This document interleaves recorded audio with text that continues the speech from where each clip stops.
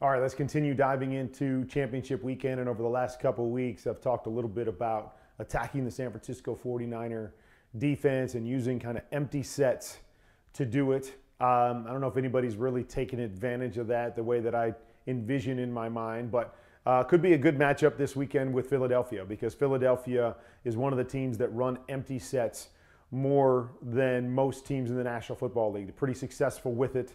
Got some specific things they do out of it. So let's flip this and let's take a look at Philly, their empty sets, what they do, maybe how they can attack the 49ers with this, but also from the same standpoint, how the 49ers can look at their empty sets and do what they do defensively and have some tells with what Philadelphia does. So this is what I love to do. I love to watch the film. I love to dive in. I love to see what the tendencies of different teams are and then play it out in my mind as this is what I would do if I was on defense to stop this. This is what I do on offense if I'm attacking this defense. And so it's fun as we get to this time of year with these great teams that don't have a lot of weaknesses. How do you attack them? How can you exploit certain things, or how do you have to make sure that you play to be aware of certain things that the other team does well? So let's dive into the tape on the Philadelphia empty sets. All right, so here we go, empty sets. So when you get into these empty sets, one of the big things is always trying to figure out who's where, okay? So they love to put Devontae Smith in the slot, okay? And a lot of times you try to figure out where A.J. Brown is in accordance to that. So here, A.J. Brown is on this side, and then they've got their running back up top, and then another wide receiver down here, okay? So as we play this, what I want you to see is favorite concept for the Eagles out of this particular look is running Devontae Smith on a choice route. In, out, hook. He gets the choice to do what he wants. Okay, if they have a running back outside of him, then that running back usually just runs a go route. They put a wide receiver outside of him, they run a comeback usually. So now if Jalen Hurts goes over to this side and the underneath linebacker grabs the choice, he can work over the top to the comeback. All right, so that's what they like to do. Just keep an eye on that bottom side, and here's what it is, right? He's going up, he's setting it, he's looking inside, seeing a body inside, so he's either going to hook, feels like he's got leverage on the defender over the top of him, so he's going to break out right here. Boom. Nice job attacking with pressure. That's going to be key for the 49ers when they get into these empty sets. Can they pressure Jalen Hurts and force him to have to get the ball out of his hands quick? That's the one area that he still needs to work, in my opinion, but does a great job right here. Recognize, boom, ball's out of his hands, and he's getting that nice completion. On the other side, they like to run a few different concepts, but one of them is a hitch here, a hitch, or some kind of return there, and then an in over the top. All right, so that's the favorite play right there of the Eagles. So they work up to the top, right? We can possibly get a high-low right here off of our hook and our in, and we're rocking and rolling. All right, so that's something that you got to prepare for. You got to prepare for Devontae Smith in the slot. Okay, again, A.J. Brown down here. Now they got a tight end outside of Devontae, but you'll see right here, what do we got? All right, tight end, running back, going to clear this out. Got Devontae running the choice route again, man-to-man, boom, beats him inside. That's where the big plays are. We got our completion right there. Nice little gain. What do we have on the other side? We've got the hitch, we've got the hook, and we've got the in. So it's their favorite play that they run out of this, and it's can you cover Devontae Smith? And if you do, then we work back accordingly.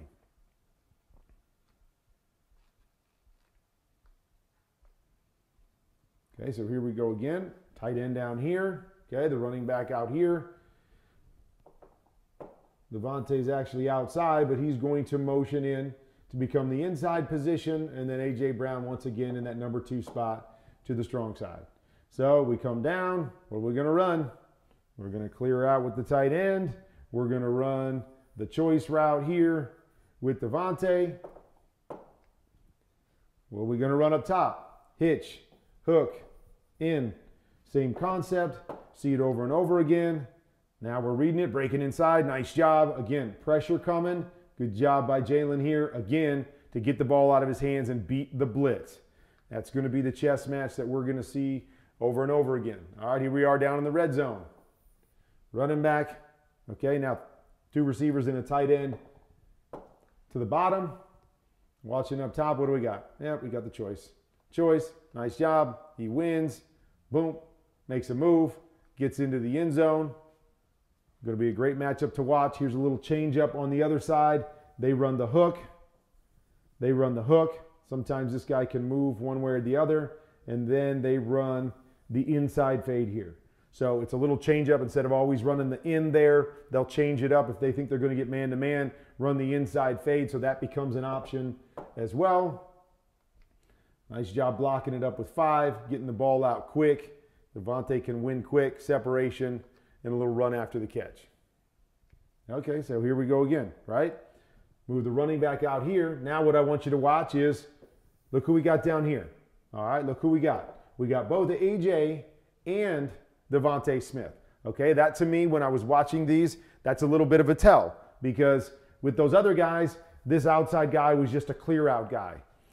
When AJ's there, it's not a clear out guy. Now this is where they can get into some concepts down here where it's not just a choice route by Devontae. Okay, as I say that, this one is a choice route. So with the receiver, what are they going to do? They're going to run the choice with the comeback, and we've got our options here, but I like this little change up on the front side. Okay, so they were doing those basic concepts we showed. Here in this last game, what they did is they created a rub here for Dallas Goedert. So that's why I put it on there. Still got the choice to the backside, but they created this little rub to the front side for that man-to-man look. Right there, the rub, boom, get it out. Dallas makes a great catch, gets into the end zone. You got your choice on the backside. Devontae wins inside. They're going to double him right here. So if Jalen stayed to this side, now you work up over the top to that comeback. He decided to go to the other side because he knew it was tight man-to-man coverage. Let's go get that rub. Let's create it right here. I can get the ball out of my hands quick. Puts my big tight end in space. Let him go get me a touchdown. All right, here we go again. AJ, Devontae, together on the top. Okay, so now we change up our concepts a little bit. No longer is it a choice. Boom. Now we're going to run the double slants over here. Gives us an opportunity against a cover 2 team. If they want to play some kind of 2 shell, now we can get some concepts going on with our 2 wide receivers. Okay? On the bottom side, you see it again. Hook, inside fade, hitch. That's what you're going to see over and over again, but they can change up the backside when they put those 2 guys, 2 best route runners, on the same side. Here's another one. We got a bunch empty. We got our 2 guys up top. All right, so now almost looks like a choice route. We're going to come off and hook. Then we're going to wrap AJ over the top. So we get another concept over to that side, work that guy backside. He's jumping the choice. Now we get up over the top to AJ. Boom. Now we're going. Let him go make a move and get us a big play. On the bottom side, okay, we're just running really a hook and double seams over to this side to clear it out for that concept backside. Creating space, getting opportunities, using our guys in different ways to create those opportunities. Here we go again. Here's our 2 guys down below. Running back outside up top. So now what do we got? Now we're running double hooks over here. Hook, come back. So now if I want to come over to that side, right, working this defender right here, boom, boom. Work those 2 guys. For down here, probably throwing it inside. Okay. He just stays there a little bit more patient, sees it right there. I think he's got a pocket to make that throw to the inside. What do we have up top? Inside fade, hitch, hook, same stuff. Also something that Jalen feels really comfortable in empty, taking off and running because a lot of space to be created. Has a throw down here, doesn't take it, leads to a sack fumble in that particular situation. Okay, so we're motioning over. AJ and Devontae over here. Get tight man to man. So now we can change it up. Now we're going to run the hitch with the inside fade. Hook, hitch, inside fade. Same looks, same stuff. They just change it up down here when they've got two receivers. So one that went for a big touchdown against the Giants right there. They can change it up when they've got AJ and Devontae on the same side of the field. All right, now we get down into the red zone. Get down into the red zone. Okay, there's some different options here. Okay, but here's another one. Okay, Devontae and AJ. They're going to run what we call the 72 combination. Here, 2 with the 7. So they get man-to-man. They've got their options up on the top. Same concept we've seen. Now we throw it down to the bottom and we can really work it with those two wide receivers. Don't really know why they don't do that more often and keep both of those guys together. It's usually AJ on the other side of Devontae, but keep those two guys together. You can do anything you want in your playbook, and you keep it a little simpler over to this side because your running back's out there, but you can still do some different things to the front side, but you really want to work your two best receivers and put a lot of pressure on the defense as they have on all of these different concepts.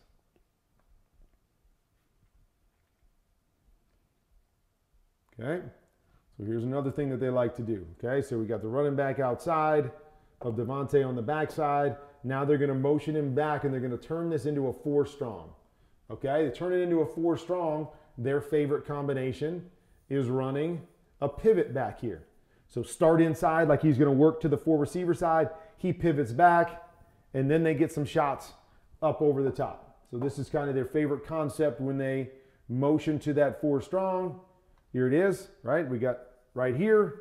He jumps it, may come over the top, and then we're usually working some sort of seams from there. So there it is, boom. One-on-one, good route runner, get him going inside, bounce it back to the outside. Nice little one-on-one completion they get to the backside of the 4 strong. Here we go again, same thing. The motion, right? One-on-one backside, got the seams going, bang. Get it out to him once again. Okay, it wasn't just a game plan against Pittsburgh. Boom, there it is backside. Same concept, so you're going to see these same things over and over again from them. Change it up when they put AJ and Devontae together again, but just different things that pop out to me. Okay, here we go. All right, so another thing that they like to do when they get into the empty sets. This guy right here becoming a run threat. All right, so they always like to have some sort of pass option off of it. So they can read one of these guys. If this guy moves out to the 4 strong, then I can tuck it and run it. So you see it right there. There's the bubble. He could take it right there. He's watching this guy right there. That guy moves. Now I get a lead blocker up on the next guy, and we've got the numbers, and that's where Jalen Hurts becomes so dangerous. His ability to make guys miss and be strong running through tackles. All right, so here we go again. We've got motion of the 4 strong. Okay, so we've seen the pivot backside. We've seen the bubble. There's the bubble now to AJ if they want it. Just seeing this guy, does he widen enough? Probably could have thrown it if he wants to. He's got great numbers over there, but he's going to keep it right here. See what they do? They drop Kelsey, and then Kelsey will pull around and be a puller, a lead guy for his quarterback. There it is. Boom. Go hit it. Really good in those situations. So when they get into the empty, that's a definite threat. Every time they're in an empty set is that quarterback draw. There it is again, quarterback run. This is an interesting one. It almost looks like a pass because they're running all their same concepts. Clear out, here, hook, inside, and it's almost like Jalen saw it and just said, there's an opening, I'm going to take it. Runs through it right there, makes the guy miss, picks up a nice little 7 yards. But you'll see this a lot in that empty set with pass options on the outside. It's almost like he's got the ability to decide what he wants to do. So here we go to an empty. Same thing. I got the bubble screen to the top if I want it. I've got the quick out to the bottom if I want it. So he's got the ability on all of these to throw, so RPOs, and to run. Kelsey, once again, up on the stacked linebacker. Now we're into the secondary and we're getting a huge play running the football out of those empty sets with opportunities to take advantage of it if you don't adjust to it. when we move guys. Here we go. Once again, now he sees the pressure over here, right? So they're leaving nobody back here. Sees the pressure. He just goes away from the pressure, recognizes it. Again, hard to tell with these guys because everybody's like pass setting on this one. So it's hard to tell if that was a design quarterback run or not. But he sees it, he takes it, and that is something that he'll do if he feels like he's got a window there and everybody's out of the box. Here's another one. So he's reading, right? He's popping out. Could have easily thrown this right here for a touchdown if he wanted it. Got the quick out right here, trying to read and get these linebackers to play soft and then take off. Maybe should have thrown this one as 6 guys stayed in the box, but nonetheless, still get a 5-yard gain, still set them up inside the 1-yard line.